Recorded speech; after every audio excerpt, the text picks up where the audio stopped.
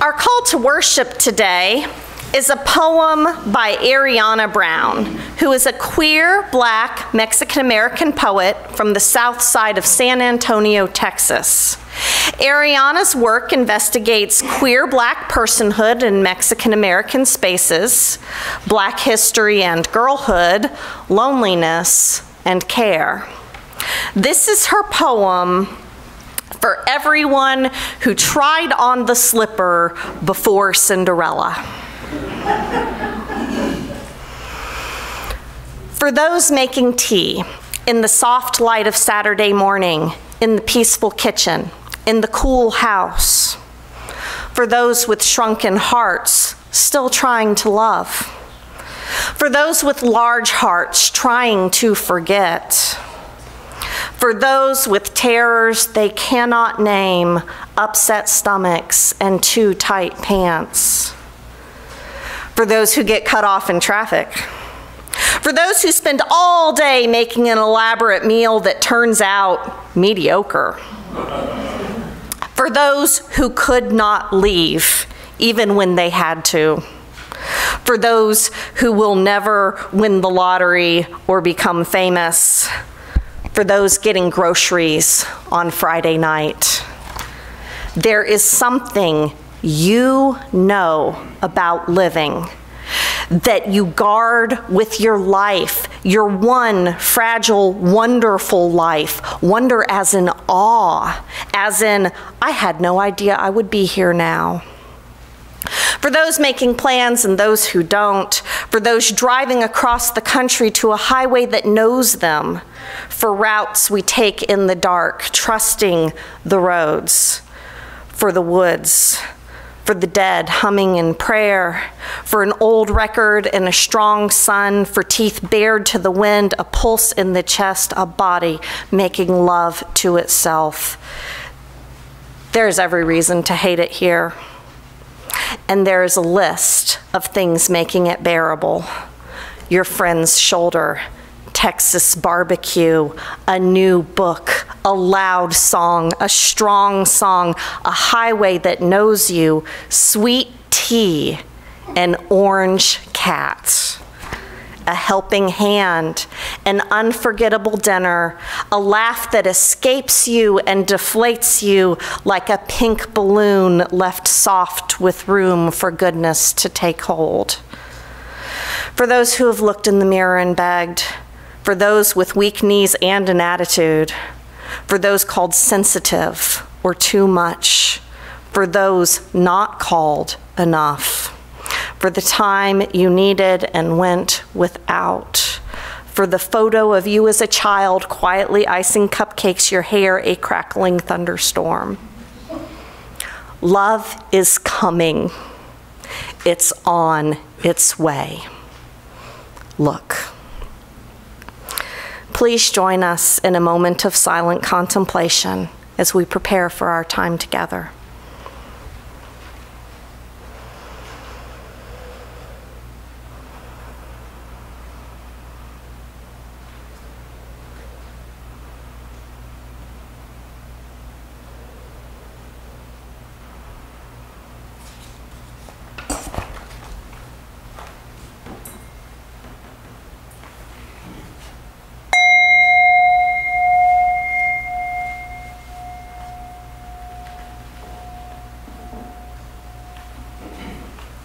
Love is coming. It's on its way. Look. These words and the sublime images that the poet evokes invites us to see awe and wonder all around us in the ups and downs of life. This church says in our vision statement that we are here, among other things, for seeking wonder. The 6 sources of Unitarian Universalism name in the first source the direct experience of that transcending mystery and wonder affirmed in all cultures, which moves us to a renewal of the spirit and an openness to the forces which create and uphold life. And that's what today is about. Mystery, wonder, openness. Direct personal experience tells us so much that we cannot learn any other way. Or, to put it in other words, our lives are sacred texts. So I welcome you to come on this journey, knowing that your personal experiences are different from mine and probably different from the people sitting next to you too. And that means that we're going to have different understandings of this great mystery called life.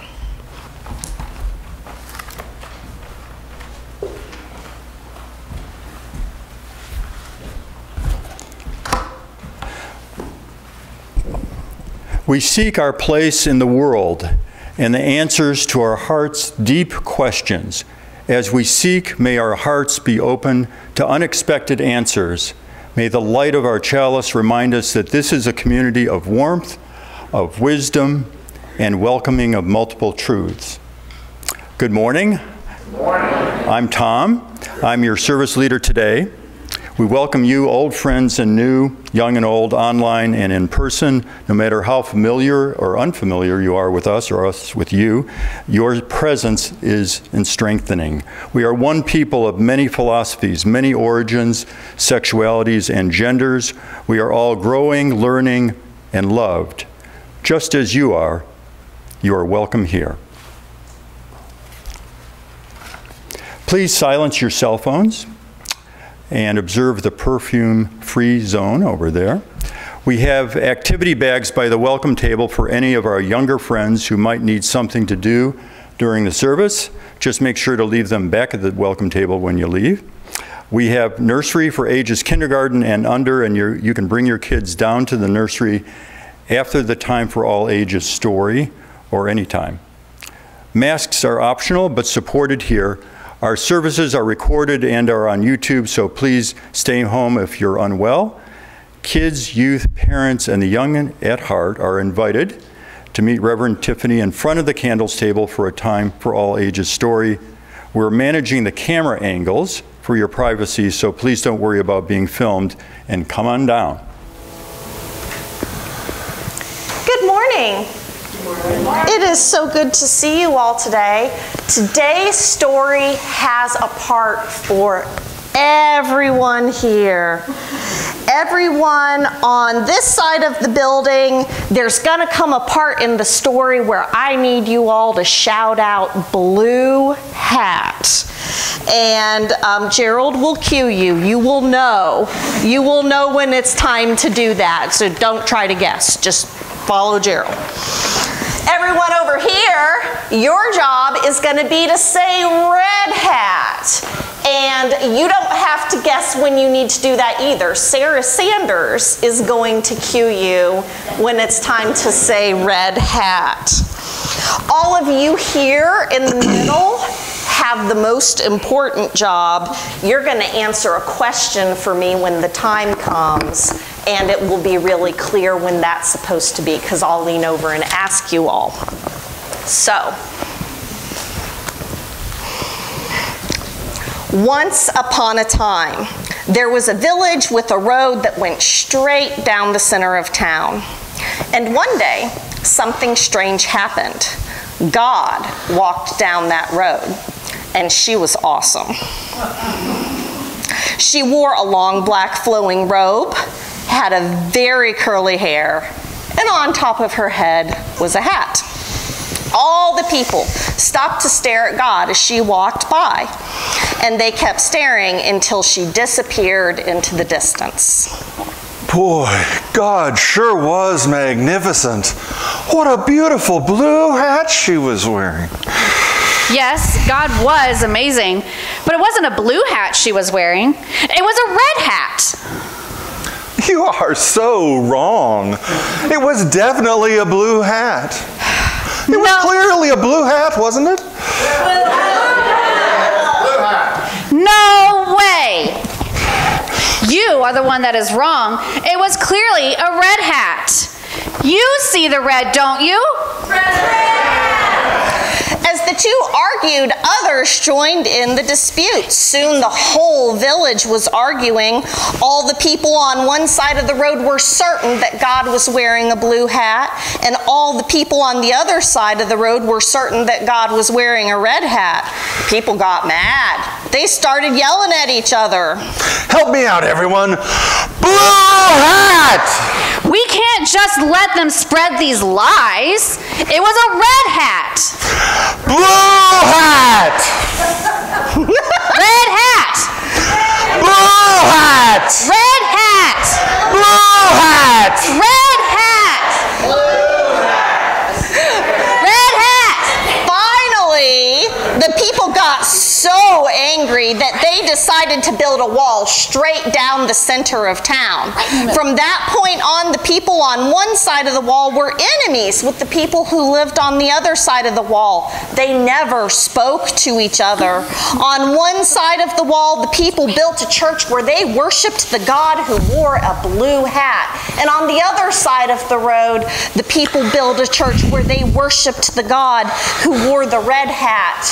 And many, many years passed, and the people were still enemies. And then one day, God came walking back through the village. She was smiling and balancing on top of the wall that they had built. And all the people, when they saw her, ran out to the wall and cried out to her. You must settle our argument. Yes, the people on that side of the street say that when you walked through the village many years ago, you were wearing a blue hat. But we know better. We know you were wearing a red hat. So tell us, God, what color was your hat? Well, my, isn't this interesting? It seems to me that these children sitting right here, standing on the wall, might have some thoughts about the color of my hat. What do you all say the color of my hat is? Blue and red. It's blue and red. And after hearing the children's replies, God said, "That's right. My hat is red on one side and blue on the other." And then she walked out without another word. It was very quiet for a moment. Suddenly, there was the sound of one child laughing, and then another child started laughing. And soon, the whole village was roaring with laughter. Everyone was laughing because they had realized how foolish they had been. At the sound of the laughter that grew louder and louder, the wall began to shake and crumble until finally it came tumbling down to the ground. And for many, many years after that day, the people told the story of God's hat and how laughter had torn down the wall between a divided people. The end. Would any of you all like to tell me what that story's about?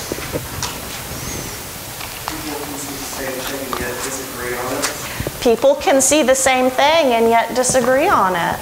Absolutely. Any other thoughts? For me, this is called perspective or point of view. That people can form very different opinions based on their personal experiences. During today's service, I want you all here to be thinking about how your point of view, perhaps which side of the town that you're standing on, can influence what you believe. And then after the service, if you tell Justin about it, he'll let you get something out of the prize basket. Thank you so much for helping me with this story, all of you, and you all may return to your seats.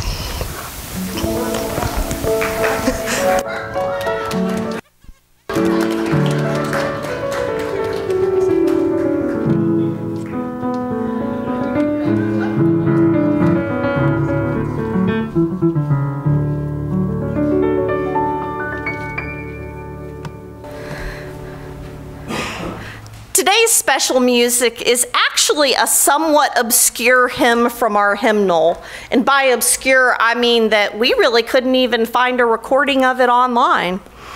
Sophie and James have been working on it and want to share this beautiful tune and these amazing lyrics with you all.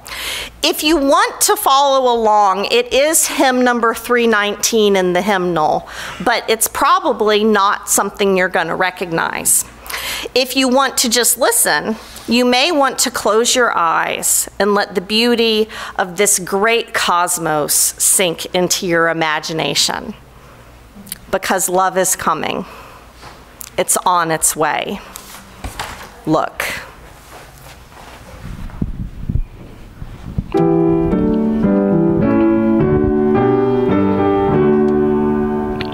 Ye earthborn children of a star, amid the depths of space, the cosmic wonder from afar, within your mind's embrace. Look out with awe upon the art of countless living things, the counterpoint of part with part, as nature's chorus sings. Beyond the wonder you have wrought within your little time, the knowledge won, the wisdom sought, the ornaments of rhyme.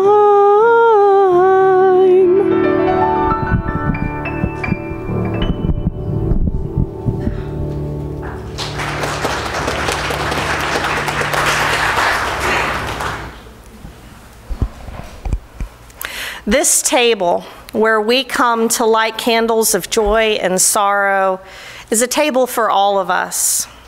If you'd like to share a joy or concern in person, please use these candle cards, which are located on that back table. And if you'd like to share a joy or a concern from a distance, please email me at minister@hvuuc.org.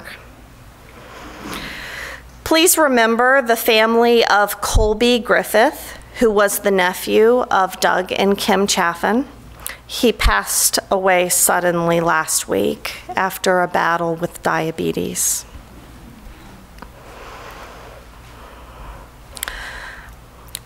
As a congregation, we've got a pretty big candle today, and it comes with a story. At the end of this last December, hanging out with my family in a post-Christmas haze, I got a call from our then president asking about how to get an emergency announcement out to the congregation. A pipe had busted in our kitchen. The ceiling was destroyed. Appliances were filled with water. Boxes of pancake mix and insulation created a goopy mess in the inches of water that flowed from the hallway all the way back around to the far reaches of our fellowship hall, the Fred Ballroom. That first day, a number of us gathered with shop vacs, mops, and garbage bags as we tried to sort out what it would mean for our community. Pancakes and jam, a congregational tradition where we trade pulpit and hymns for pancakes and an open mic on the Sunday between Christmas and New Year's, had to be canceled. Since then, I have learned where the water shutoff valves are in the church, and our board learned a lot about insurance and contractors. We've had work days, we've had aesthetic teams meetings, and tile cleaning parties, and so much paperwork. And watching it all happen showed me how much you all love this church. Here, now, half a year later, we have a beautiful kitchen with new appliances, countertops, paint, and flooring. Today, we celebrate the grand opening of our kitchen with joy.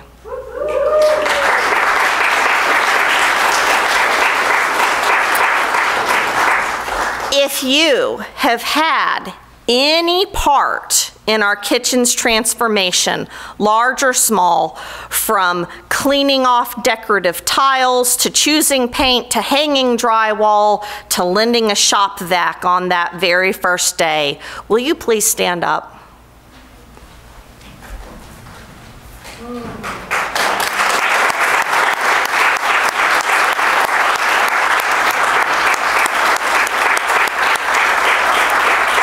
Thank you. Thank you so much to every one of you. This joy is an invitation to be grateful for the gift that we've received, to appreciate the meals and the coffee that we are going to share together here. And with that gift comes a responsibility to do our dishes, to clean up after ourselves, to learn how to make coffee. Y'all, this is truly our kitchen, and I am so happy that it's back better than ever. We hope you'll stay after the service today, where we will continue the celebration of the best worst thing that has happened to us in this recent year. If you wish to light your own candle, we invite you to approach the side of the table that is closest to you, and the candle keeper that is closest to you will assist you. We ask that you please light your candles at the back of the table first, so that no one has to reach over and open flame. And if you wish for us to light a candle for you, please raise your hand until I acknowledge you, and I will light a candle for you. Our community is so much larger than just those of us who are in the building this morning. And so we light a large candle to hold space for those who are not physically present with us, but are ever in our hearts.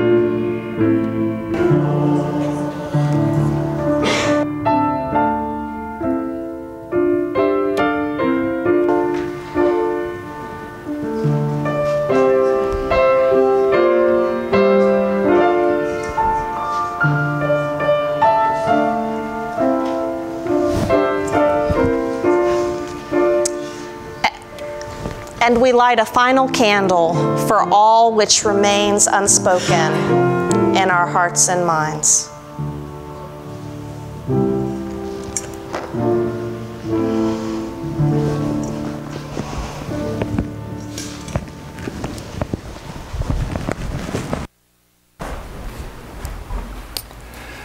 This from poet and disability activist Laura Hershey. What you risk telling your story. You will bore them. Your voice will break. Your ink will spill and stain your coat. No one will understand. Their eyes become fences. You will park yourself forever on the outside. Your differentness, once and for all, revealed and dangerous. The names you give to yourself will become epithets. Your happiness will be called bravery or denial. Your sadness will justify their pity. Your fear will magnify their fears. Everything you say will prove something about their God or their economic system. Your feelings that change day to day, kaleidoscopic, will freeze in place, brand you forever, and justify anything they decide to do with you. Those with power can afford to tell their story or not. Those without power risk everything to tell their story and must. Someone, somewhere will hear your story and decide to fight, to live and refuse compromise. Someone else will tell their own story, risking everything.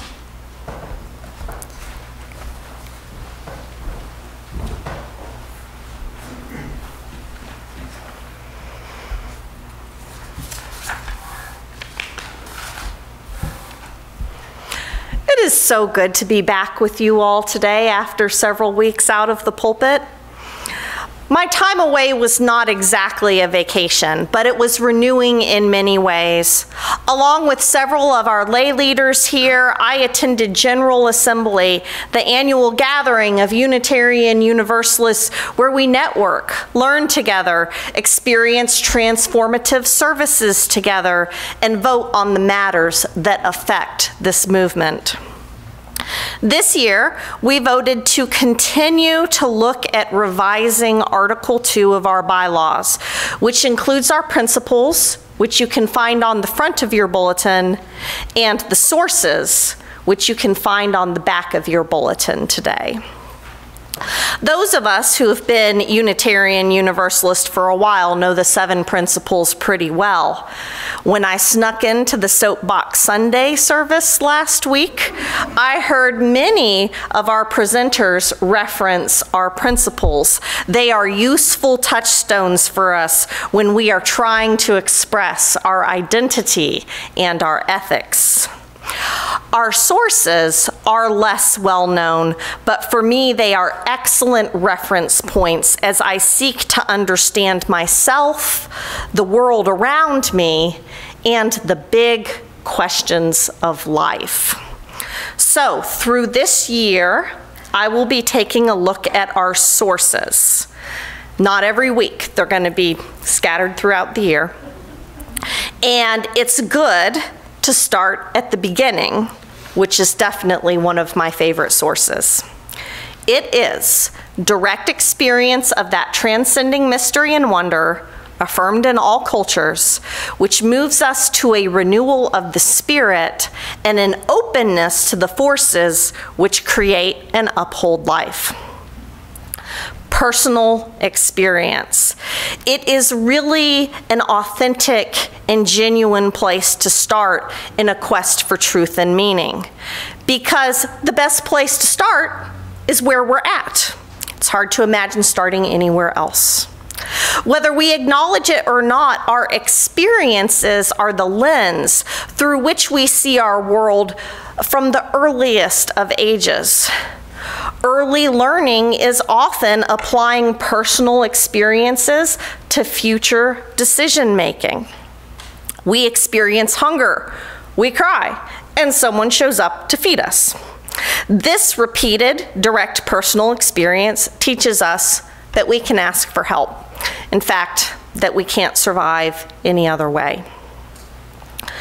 On the other hand, some of us can be told not to touch the hot stove, but more of us have to touch it at least once before we can believe that the stove is hot.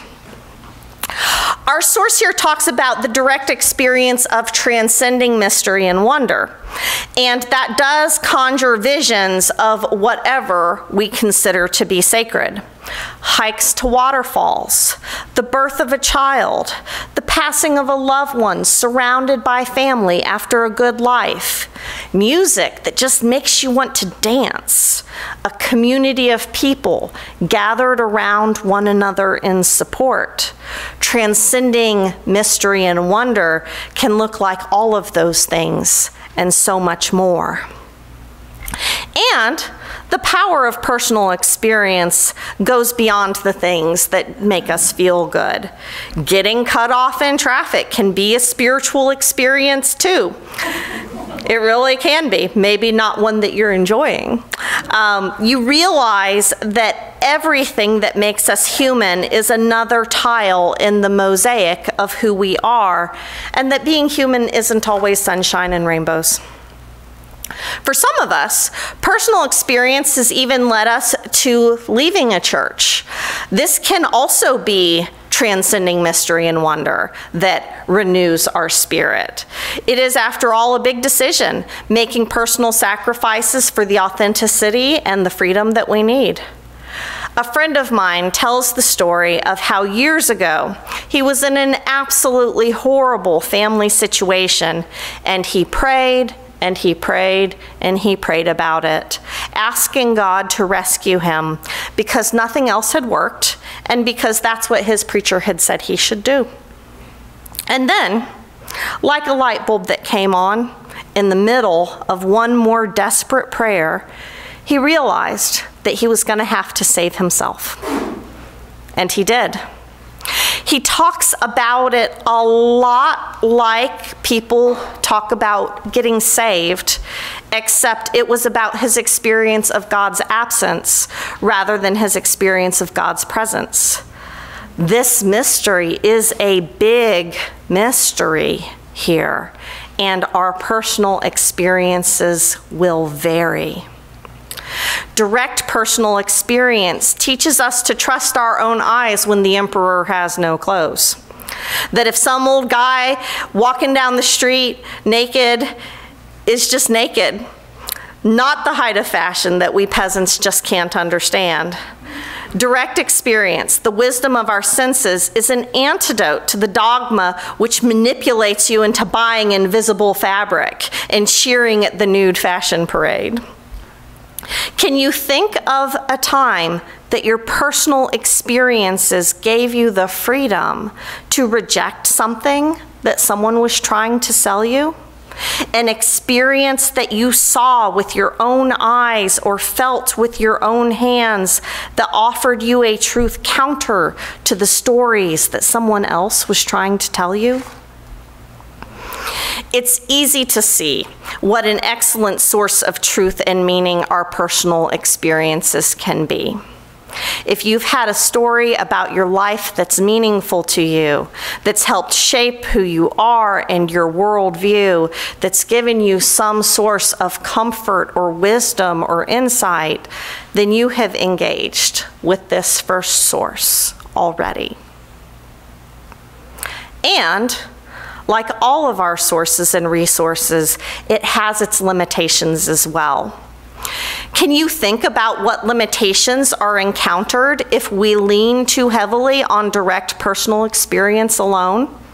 If you're feeling bold and want to shout out a brief answer, I'd love to hear it. What are the limitations of this source? Your culture. Okay. The limitations of your personal experience and perspective. I think our Time for All Ages story really says what I want to say about the limitations of personal experience. Whether we see God as a red hat or a blue hat, curly-haired, completely bald, or wishful thinking, we might be only seeing part of the picture. Like John Godfrey Saxe's poem about the 6 blind men encountering the elephant. One says the elephant is like a wall. One says the elephant is like a snake, and so on. And they're all right. And they're all wrong, because the elephant is more than any one of them can experience at any time. It is together that they can hold a broader perspective. We encounter the limitations of direct personal experience when we encounter people and experiences which are drastically different from our own, people who come from drastically different cultures of our own. I remember how shocked one of my male colleagues was when he actually witnessed the sexual harassment that my female colleagues and I had told him was commonplace. He had been hearing about it forever, but there was a different level of belief and a different level of commitment to changing things once he had witnessed it himself. And yet, it had been happening all along. This limitation was true for him, and it's often been true for me, that we unintentionally carry the mindset that if something's not happening to me, then it's not happening. Part of my coming of age as a young woman was waking up to the very real experiences of racism that people of color have experienced, but that I had never experienced myself. And being raised fairly well off meant that it was also easy for me to believe that poor people were poor because of their own bad choices until I worked side by side with them. Now, 25 years later, I just believe someone when they tell me their personal experience, even when they are dramatically different from my own. Often because I am protected by the color of my skin, the conventional nature of my gender expression and relationship status, the relatively typical way that my brain functions, and the sheer amount of economic privilege that I hold. This calling to broaden our this calling to broaden our perspective goes beyond people's stories too. A lot of us know that our planet is going through a human-inflicted rough spot, but a summer of toxic air quality shows us the power of personal experience in understanding the situation at a much deeper level. The planet has been telling us in its own way that things are bad, and now it's screaming, and maybe more people will listen. Because even though personal experience contains the limitations of our own individual perspectives, it brings us the emotional impact, the sheer motivation and willpower that few other things will do, which is why this source is so important to me. Sometimes it's not enough to know something intellectually. Sometimes we need to experience something and really let it get into our souls, whether it's the horrors of Canadian forest fires or the pure joy of experiencing, accepting, and transformative community, like the accepting and transformative community that I witnessed right here last week. I think the key to this source then is in recognizing that personal experience has a very collective element to it.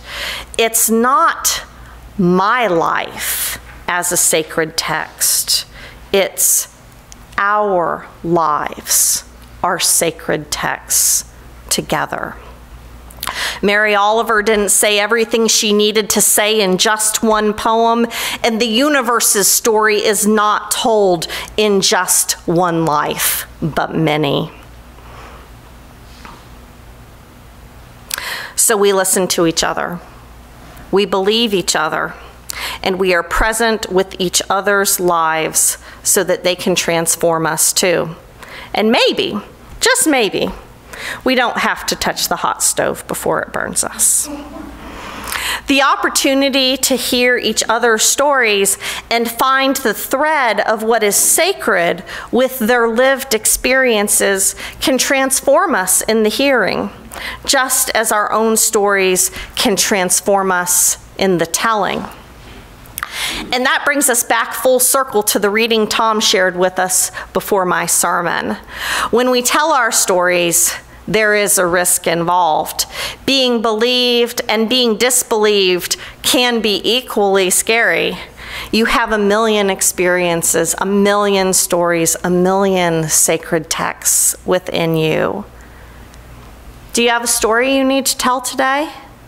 Or is there a story somewhere in this community, in this room, that you need to hear? Think about a personal experience that you've had that has taught you something. Maybe it was awesome. Maybe it was awful. Either way, there was awe involved. Think about it. Think about a personal experience you've had that's been a sacred text to you.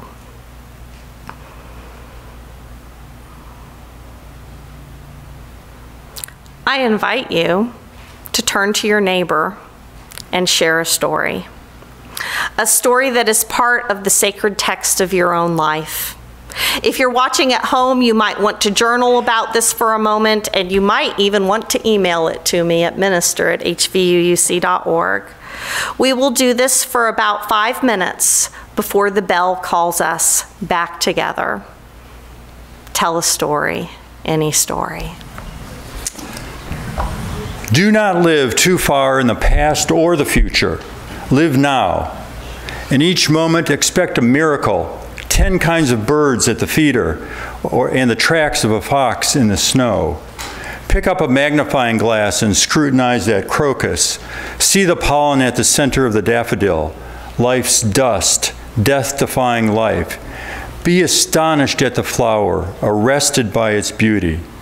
Run naked through the garden early in the morning. Perhaps earlier is better. and hope the wild geese fly by.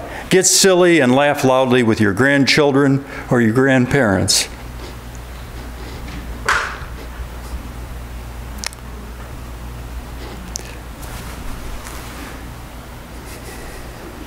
Refuse to leave the dead behind.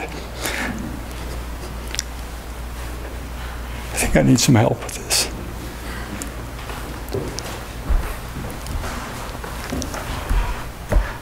Refuse to leave the dead behind, but bring their memory to all your chores and games and corners of quiet, warm tears.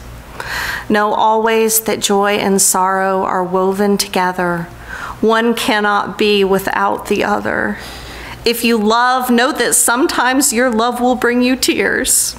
And if you grieve, know that it's because at some time you were willing to love. Do not be afraid to die today, but expect life. Thank you. I knew that was going to happen. Thank you for being with us today. If you're visiting, we invite you to leave your information at the welcoming table and to grab a brochure. The Religious Education Collaborative is seeking passionate volunteers to serve as teachers for religious education this fall. We are hoping to expand our kids and youth classes from 2 to 4, if we have enough volunteer support to do so. Please see Justin Ridley, I think he's here, back there, or email him at dre@hvuuc.org if you are interested or for more information. RE teacher training will be held Saturday, August 12th from 1 to 2:30 p.m. at the church.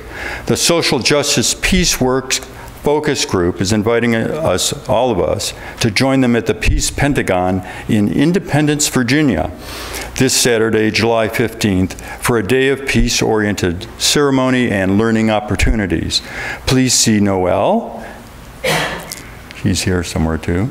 Email peace@hvuuc.org or visit our website for more information or to sign up. And join us next Sunday after church for a social justice call to action meeting about gun safety. Also, please join us for the kitchen celebration after church today.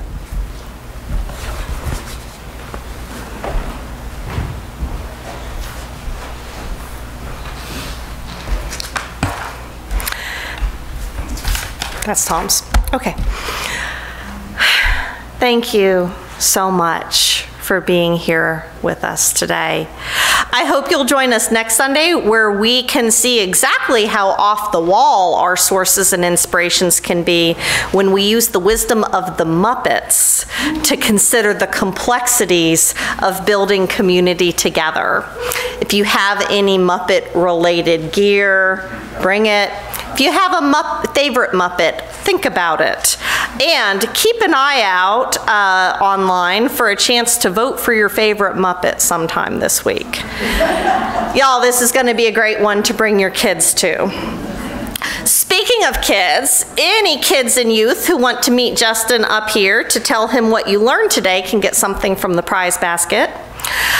And I'd like to make you aware of a workshop that I'm offering on Saturday, August 12th. It's called Listening and Caring Skills, and it's an opportunity for anyone who would like to attend to deepen their ability to listen to others and how to invite them to share their stories. Whether you want to listen to our friends and members who are homebound or in the hospital and could use some support, or if you just want to learn about listening skills to be a better friend, this workshop can help you strengthen your relationship skills. If you want to sign up, please email me at minister@hvууc.org. Don't tell me after the service, I will forget.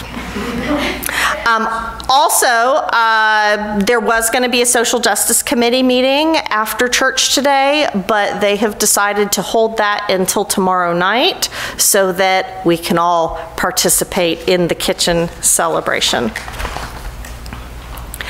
I must admit to you all that I had a different benediction planned for us today, but I'm not doing what's listed in the bulletin. As we've gone on this journey to explore our stories, our similarities, and our differences in perspective, and to honor how much each of us brings to the beloved community here, I think I really only have one thing to say. Love is coming. It's on its way. Look. Our closing hymn is One More Step, number 168 in the gray hymnal. We hope you've discovered the strengths of your own story today, the wonder of the stories of others, and perhaps a safe landing place for all that makes you who you are in this community. Pledges and donations are the bricks and mortar that we use to build this community. So as we sing, we're going to pass the offering plate. We hope that you can throw a little something in there to express your support. Please rise with us in body or spirit for our closing hymn, number 168, One More Step.